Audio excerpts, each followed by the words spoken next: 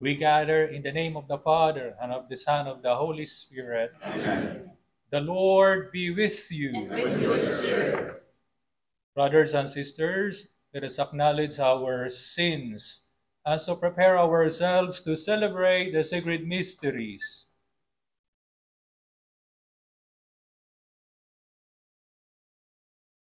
I confess to Almighty God and to you, my brothers and sisters, that I have greatly sinned in my thoughts and in my words, in what I have done, and what I have failed to do. Through my fault, through my most grievous fault.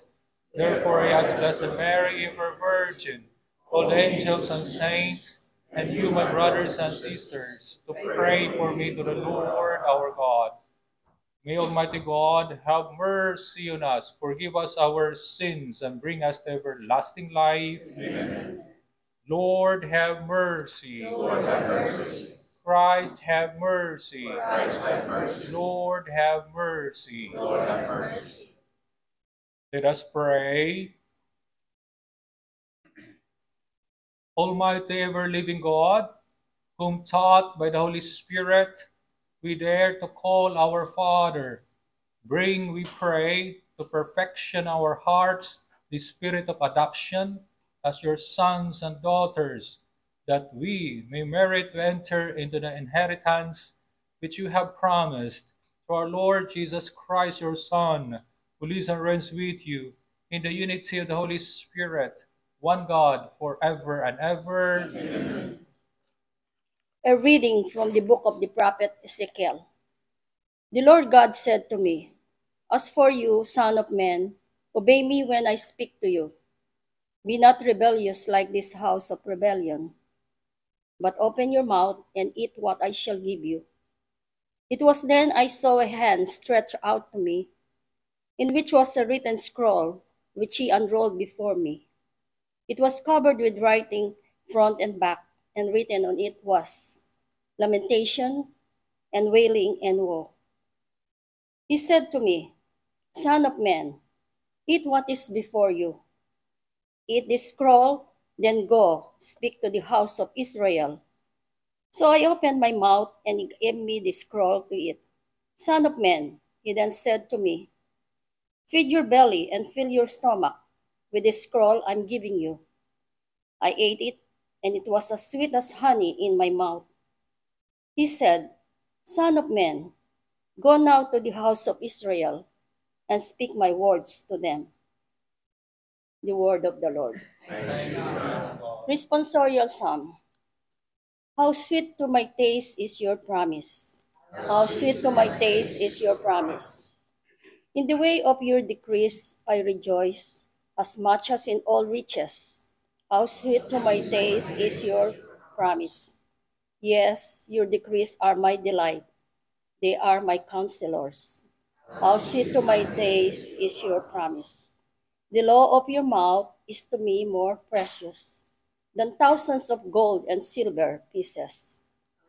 Sweet to my taste is your promise.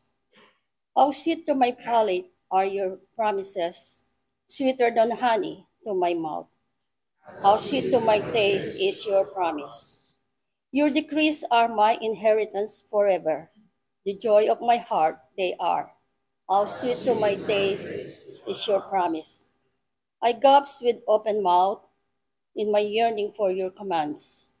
How sweet to my taste is your promise. Please rise. Alleluia, alleluia. Alleluia. Take my yoke upon you and learn from me, for I am meek and humble of heart.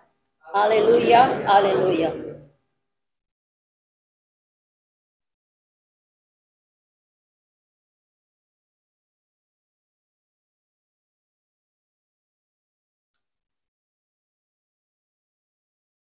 The Lord be with you. With your spirit. A reading from the Holy Gospel according to Matthew. Praise to you. The disciples approached Jesus and said, "Who is the greatest in the kingdom of heaven?" He called a child over, placed it in their midst, and said, "Amen.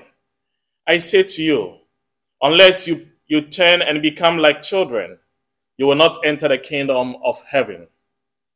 Whoever becomes humble like this child is the greatest in the kingdom of heaven. And whoever receives one child such as this in my name receives me. See that you do not despise one of these little ones. For I say to you that their angels in heaven always look upon the face of my heavenly Father. What is your opinion? If a man has 100 sheep and one of them goes astray, will he not leave the 99 in the hills and go in search of the stray? And if he finds it, amen, I say to you, he rejoices more over it than over the 99 that did not stray. In just the same way, it is not the will of your heavenly Father that one of these little ones be lost. Dear friends, the gospel of the Lord. Praise to you, Lord Jesus Christ. Hello, hi. Can you hear me at the back? Is it loud and clear? Yes. Somebody approached me, Father, I could not hear. I have my hearing aid. Will you please louder your voice? Faith comes through hearing. So what is important is you can hear always the voice of God, the word of God. People keep on inviting me for dinner, for lunch, for supper. So I always told them, I am on diet. But how could I refuse to the delicious food? I keep on eating the Texan's meat, okay? The Vietnamese food, the Chinese food, Filipino food, and American food. They are all delicious. We always eat every day. We need food. That's why when we pray the Lord's Prayer, give us this day our daily bread. We are praying to God for sustenance. We are praying for material food and spiritual food. Spiritual food is the Word of God, and the Word made flesh is the body of Christ. So what is important is we receive always the body of Christ, the Word made flesh, our spiritual sustenance. God feed Prophet Ezekiel with the Word of God, with written scroll, and it was sweet as honey. In like manner, when we eat the Word of God, we are, it is becoming part of our body. We are what we eat, according to one of the naturalist philosophers, Feuerbach. We are what we eat. And St. Augustine also said, we are what we receive. And St. Thomas also said, we are what we love. And the liturgists would say, we are what we worship. So what are we feeding in our minds, in our hearts? And what are we feeding to our youth today, to our people today, to our children today? Are we feeding them with the Word of God? Are we feeding them with Christian virtues? Are we feeding them with good values? We need the Word of God for our daily sustenance, so that it will become part of our body. We are what we eat. When we eat the Word of God, we eat the body of Christ, we become like Christ. We become like Him. We think like Christ. We talk like Christ. We feel like Christ. We love like Christ. So let us always receive with open hearts, like little children, the Word of God for our daily sustenance. Because the Word of God, the body of Christ, is the panis angelicus, the bread for angels, our bread for our journey as well, and our food for our eternal life. For God said, anyone who eats my body and drinks my blood will live forever.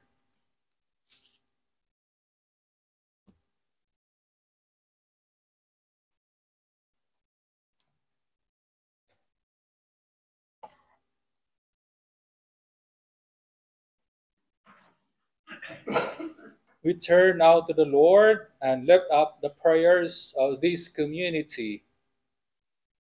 For the church throughout the world, may God grant each of us the courage and perseverance to humbly trust in His plan. Let us pray to the Lord. Lord, hear our prayer. For local leaders, may God grant them prudence and wisdom to protect the most vulnerable in our midst. Let us pray to the Lord. Lord, hear our prayer. For all children, especially those who suffer abuse or neglect, may God provide people and resources to come to their protection and aid. Let us pray to the Lord. Lord, hear our prayer. For this faith community gathered today, may God help us cultivate humility to accept this word with a childlike faith. Let us pray to the Lord. Lord, hear our prayer. For all who have died, marked as Christ's own forever, may they enter into the fullness of life in the kingdom of God. Let us pray to the Lord. Lord, hear our prayer.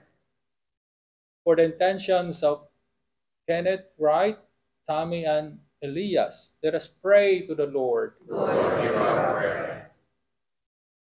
Loving God, we humbly lift up these prayers and ask that you graciously hear us in our need. Through Christ our Lord. Amen.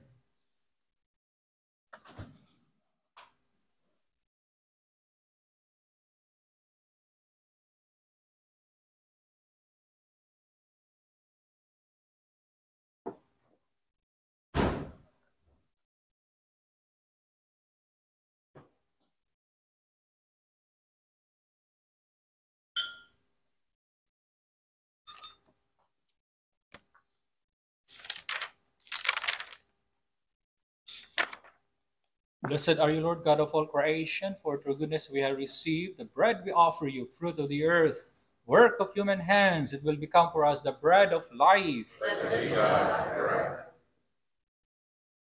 Blessed are you, Lord God of all creation, for through goodness we have received the wine we offer you, fruit of the vine, work of human hands.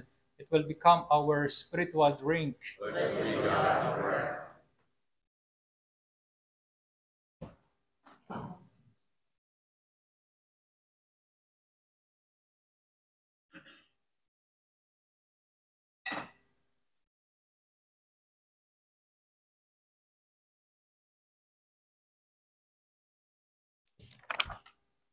Pray, brethren, that my sacrifice and yours may be acceptable to God, the Almighty Father. May the Lord accept the sacrifice at your hands, for the praise and glory of his name, for our good and the reward of his church. Be pleased, O Lord, to accept the offerings of your church, for in your mercy you have given them to be offered by your power to transform them into the mystery of our salvation through Christ our Lord. Amen. The Lord be with you. And with your spirit, Lift up your hearts. we lift them up to the Lord. Let us give thanks to the Lord our God. It is right and just. It is truly right and just, our duty and our salvation, always and everywhere, to give you thanks, Lord, Holy Father, Almighty and eternal God, through Christ our Lord. His death we celebrate in love. His resurrection we confess with living faith. And in his coming in glory we await with unwavering hope. And so with all the angels and saints, we praise you, as without end we acclaim. Holy, holy, holy, Lord God of hosts, heaven and earth are full of your glory. Hosanna in the highest. Blessed is he who comes in the name of the Lord. Hosanna in the highest. You are indeed holy, O Lord, the fount of all holiness. Make holy, therefore, these gifts, we pray, by sending down your Spirit upon them like the dewfall, so that they may become for us the body and blood of our Lord Jesus Christ. At the time he was betrayed and entered willingly into his passion, he took bread and giving thanks, broke it, and gave it to his disciples, saying, "Take this, all of you, and eat of it, for this is my body, which will be given up for you."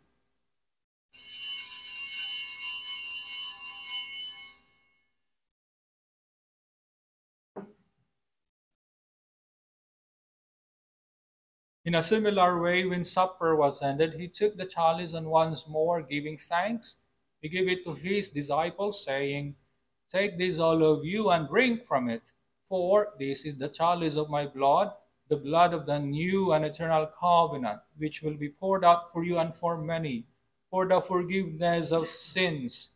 Do this in memory of me."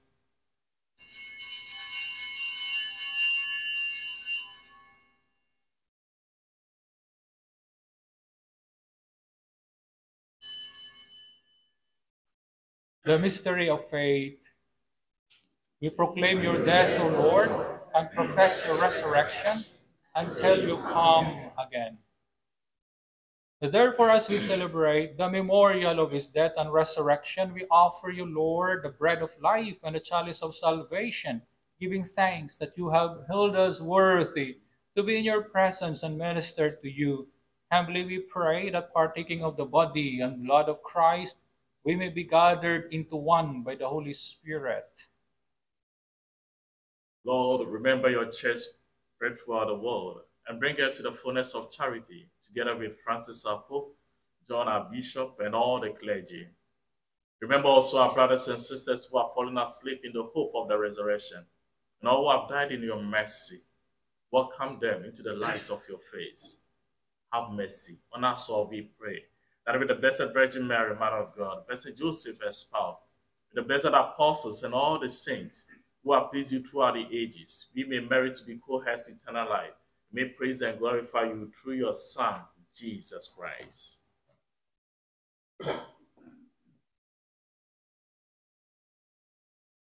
Through him and with him and in him, O God, Almighty Father, in the unity of the Holy Spirit, all glory and honor is yours forever and ever. Amen. At the Savior's command and formed by divine teaching, we dare to say, Our Father, who art in heaven, hallowed be thy name. Thy kingdom come, thy will be done, on earth as it is in heaven. Give us this day our daily bread, and forgive us our trespasses, as we forgive those who trespass against us. And lead us not into temptation, but deliver us from evil. Amen. Deliver us, Lord, we pray, from every evil. Graciously grant peace in our days, that by the help of your mercy, we may be always free from sin and saved from all distress, as we await the blessed hope and the coming of our Savior Jesus Christ. Lord Jesus Christ, who said to the apostles, "Peace I leave you, my peace I give you," look not on our sins, but on the faith of your church, and graciously grant her peace and unity in accordance with your will, who live and reign forever and ever. Amen. The peace of the Lord be with you always. And with your spirit. Let us offer one another the sign of peace. Peace be with you.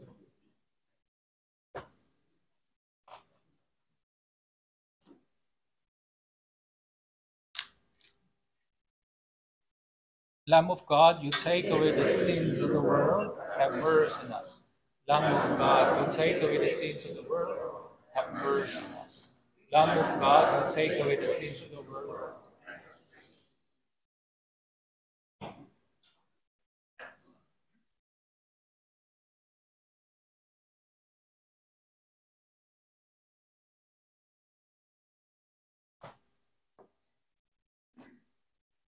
Behold the Lamb of God, behold him who takes away the sins of the world.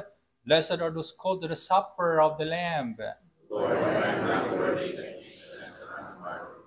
And only say the word, and my soul shall live.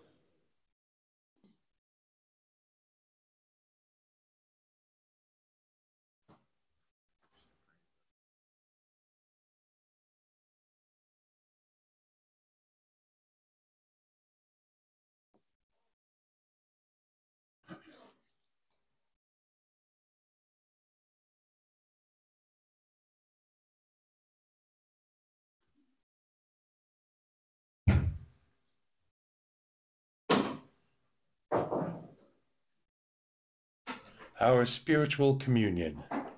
My Jesus, I believe that you are present in the most holy sacrament. I love you above all things, and I desire to receive you into my soul. Since I cannot at this moment receive you sacramentally, come at least spiritually into my heart. I embrace you as if you were already there, and unite myself wholly to you. Never permit me to be separated from you. Amen. Amen.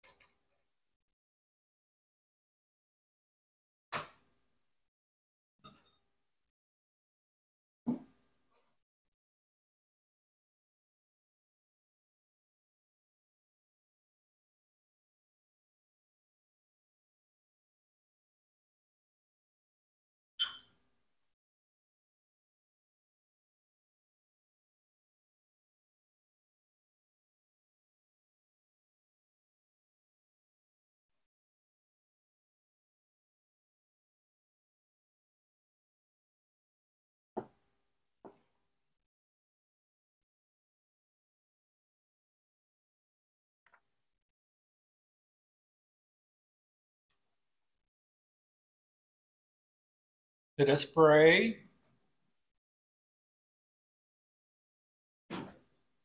May the communion in your sacrament that we have consumed save us, O Lord, and confirm us in the light of your truth, through Christ our Lord. Amen. Let us pray the Saint Michael, the Archangel's prayer. Saint Michael, the Archangel, defend us in battle. Be our protection against the wickedness and snares of the devil.